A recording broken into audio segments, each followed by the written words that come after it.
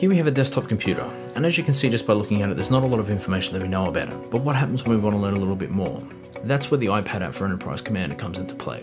Using the iPad app for Enterprise Commander, we can simply scan either a QR code or even a barcode on items such as desktops, laptops, and even printers, and we're automatically presented with detailed information unique and specific to that endpoint.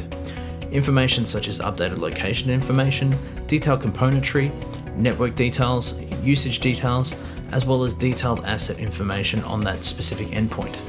Using Enterprise Commander as well as the Enterprise Commander iPad app, we're opening brand new doors into the ways of fleet management, asset management, tracking, and presentation of real-time environment information.